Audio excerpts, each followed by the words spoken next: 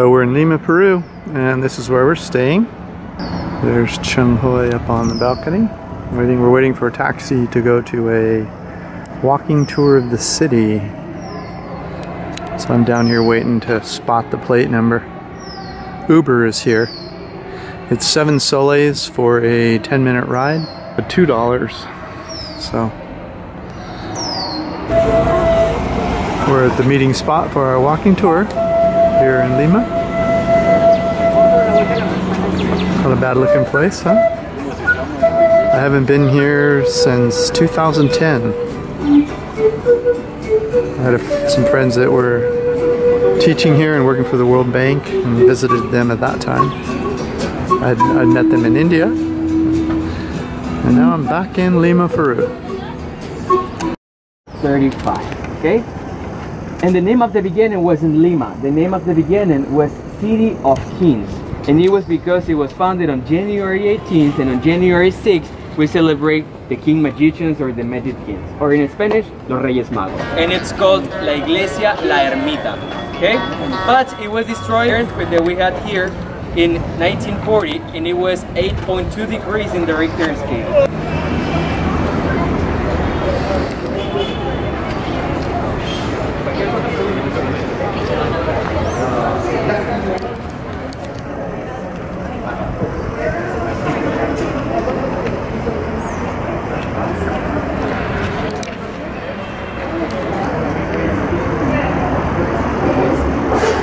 Te diga la gloria del ensueño que evoca la memoria del viejo puente del río y la alameda. Yeah.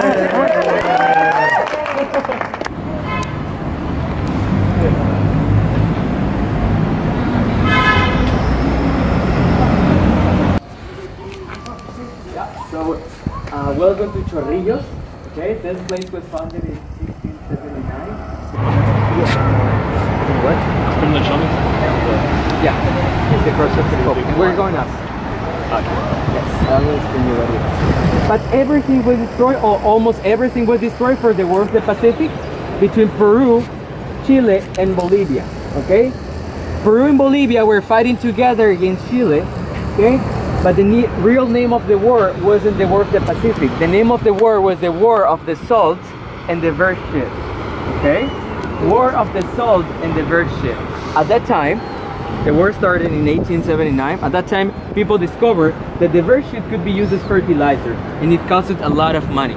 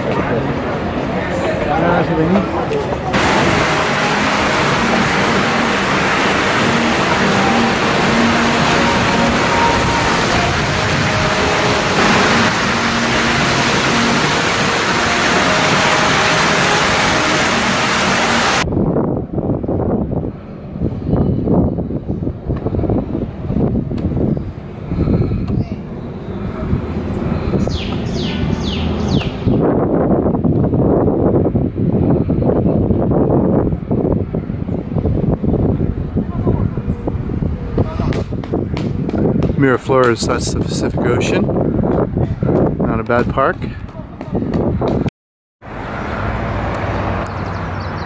And from that park, it's really only another maybe 300, 400 meters to this famous shopping center, which, forgive me, I can't remember the name of, but it's a famous shopping center on the water in Miraflores.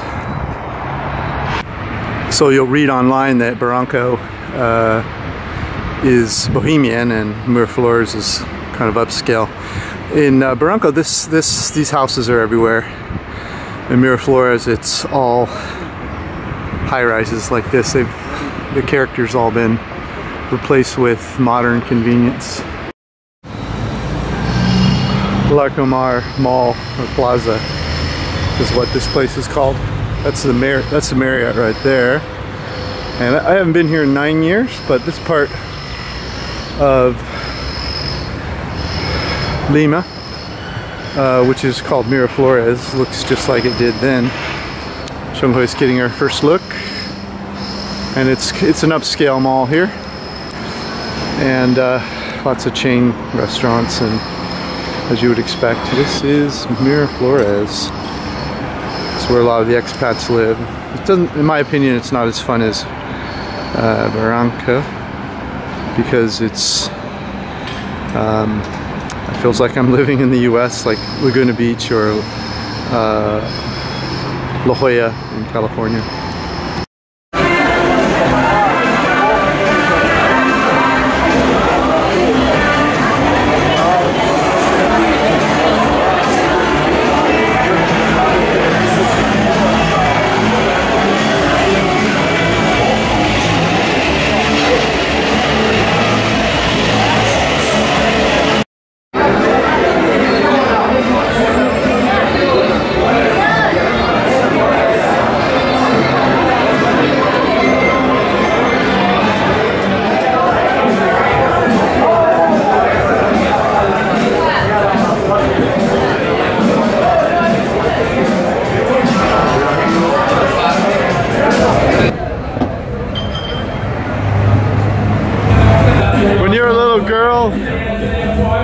Did you get in trouble for listening to music?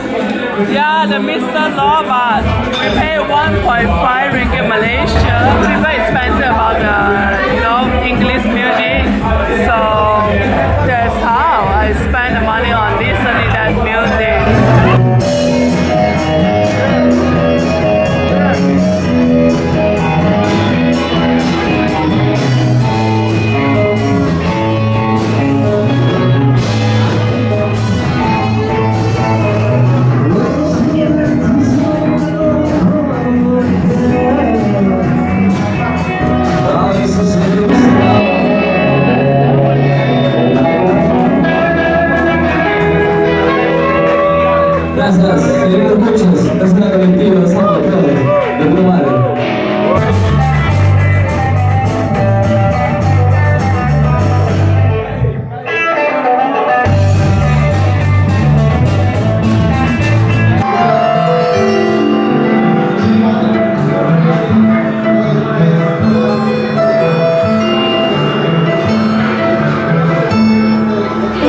So we're here in Lima, Peru. This is Plaza de Armas. It's the central plaza of the city.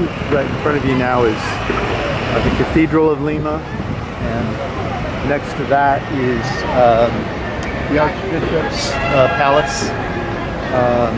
This square we're standing in, by the way, that's the government palace there, or President's Palace, and on the left there in the yellow is the Union Club. The square we're standing in was founded in 1543 by Francisco Pizarro, and it was pretty much just for bullfighting and burning people at a stake during the Spanish Inquisition here. But later this fountain was put in the middle in about 1651. So this, as I said, is the Cathedral of Lima. It was first erected in 1535. A smaller version of it. It was damaged quite severely in the late 1600s from an earthquake. We're an earthquake country here, and it was rebuilt about a decade later.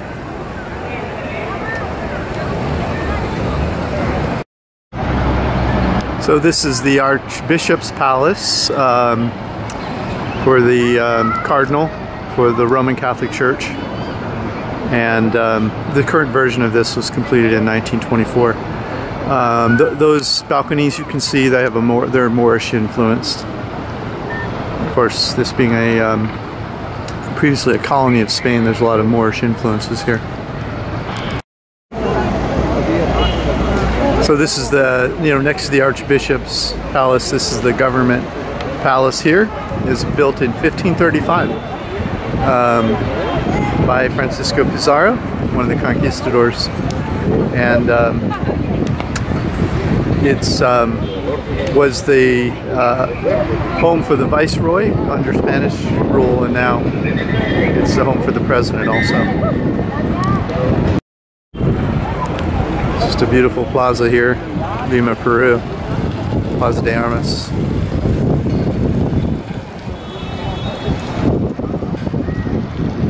Hard to believe there's 12 million people here, but there isn't as much smog in the sky as I'm used to seeing in a city this size. Must be because we're on the Pacific Ocean.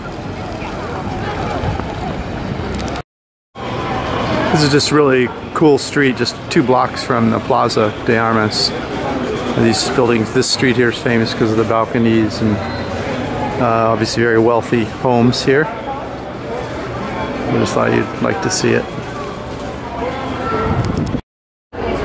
These balconies are all protected by the city, and various businesses adopt them and maintain these balconies. These are more of that Moorish influence that we saw at the Archbishop's Palace. So this is the San Francisco Church and Convent, built in 1674. They worship St. Jude here in addition to Christ. This church is known for having around 20,000 souls buried in the catacombs below it, which was the burial place for the Catholics in the city before they built a cemetery. So this is called Wall Park. As you can see, there's an old wall there they've dug up just to show you. This wall was built in 1687, not to protect the Spanish from the indigenous people, but to protect them from pirates who were stealing the gold that the Spanish were stealing from the indigenous people. And that's Francisco Pizarro over there, the founder of the city on the horse. The criminal in chief.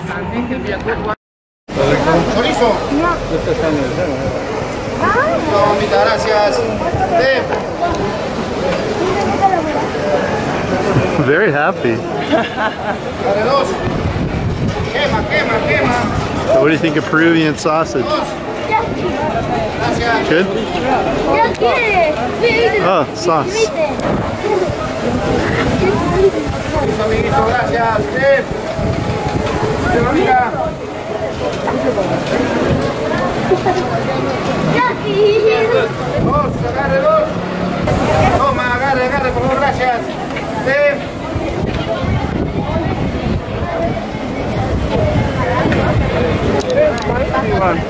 These are your specialty of Lima, the street food. I'm not usually big on sweets, but...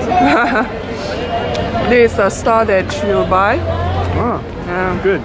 It's good. That's what they're called, picorona. Good.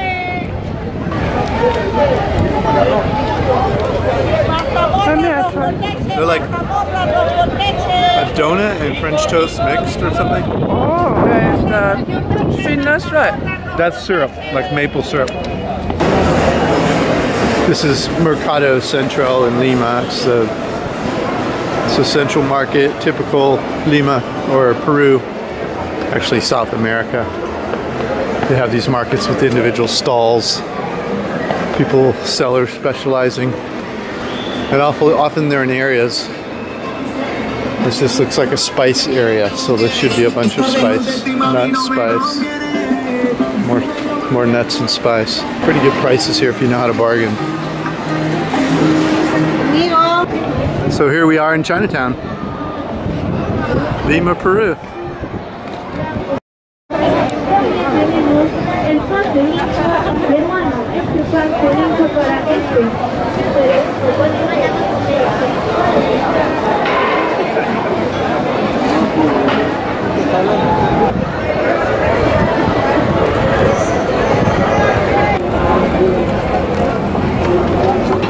So you're eating again? I caught you eating again. Don't tell anyone. This 𝗏𝐿𝐼. Okay, I show you the 𝗏𝐿𝐼. Yeah. Just done with our city tour. Now we're just walking around and checking it out. This is a cool little spot here. I thought I'd show it to you. There's 𝗏𝐿𝐼 over there, getting her shot. I love how this is a walking street. There's no cars allowed on this street. That to me defines a good city. Just really enjoying this city. Just a beautiful place. I just don't remember. This is a different Peru than I was at last time. I haven't been here in about 9 years. And it just seems to really have, they've invested in maintaining these places. And it really makes a difference.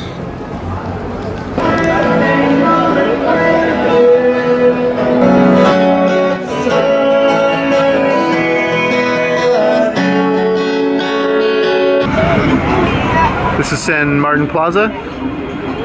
This was inaugurated in 1921 on the 100th anniversary of Peru's independence. And there's some beautiful buildings around this park. They're actually all of about the same era.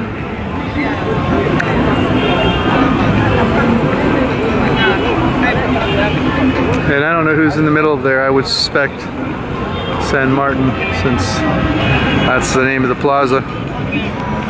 This concludes our walking tour of Lima, Peru. One of these buildings is the Grand Boulevard Hotel, and they're supposed to make one of the best pico sours in all of Peru, so I don't know which one, but keep that in mind if you feel like a drink after the walk.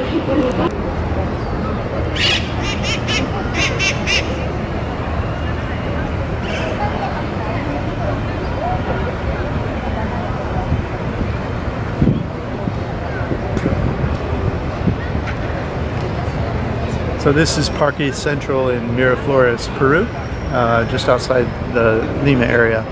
And behind me there are people trading football or soccer cards. And over here you have artists painting and selling their painting. And so it's families here. It's a nice little park.